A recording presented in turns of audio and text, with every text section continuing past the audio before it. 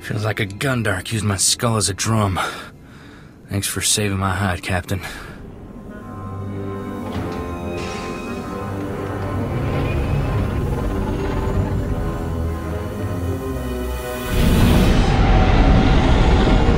Skavik helped those separatists get in here. He stabbed us in the back. That scum stole my ship. He took all the weapons, too.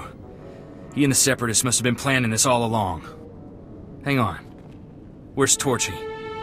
I don't believe this. Skavik stole my blaster. Torchy's a genuine blast tech, all 25 with magnetomic adhesion grip and side-mounted rangefinder. She's too good for Skavik. Forget your stupid blaster. What about my ship? He's not getting away with this. Come on. Come on, pick up, blast you.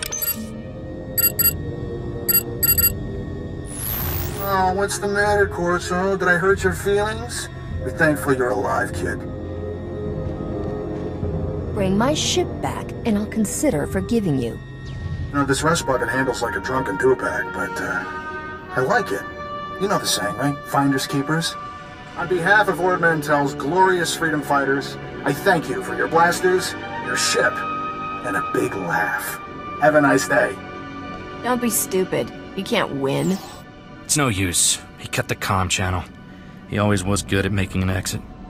Skavik stole my best blaster, but I guess it's not as bad as losing a whole starship. I feel for you, Captain. Listen, Skavik and I were working for a guy named Vidu. When he finds out Skavik's a separatist, he'll want revenge just like you. Do yourself a favor and go talk to Vidu in Fort Garnick. I guarantee he'll help get your ship back. I don't remember asking you for pointers. Don't be like that. Skavik's gotta turn up eventually. Vidu's a smart guy with connections everywhere. If anybody can find your ship, it's him. I have to lock down this hangar, but I'll send Vidu a holo and tell him what's up. Fort Garnick isn't far from here. I'll see you and Vidu there soon, Captain.